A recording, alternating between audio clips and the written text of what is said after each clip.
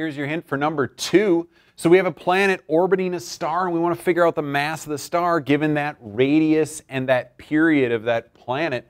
So we're going to set up an orbital problem. So we have the sum of the forces parallel to the radius are going to cause that planet to go in orbit. Since it is circular orbit, we can go ahead and make that substitution that AC is v squared over r. Force of gravity, we're going to use the universal law of gravitation here. And what we're going to see is when we get to this point, the mass of that planet cancels out, so you don't need to know that. You will need to make another substitution over here that gets period into the equation and solve for that mass of the unknown star.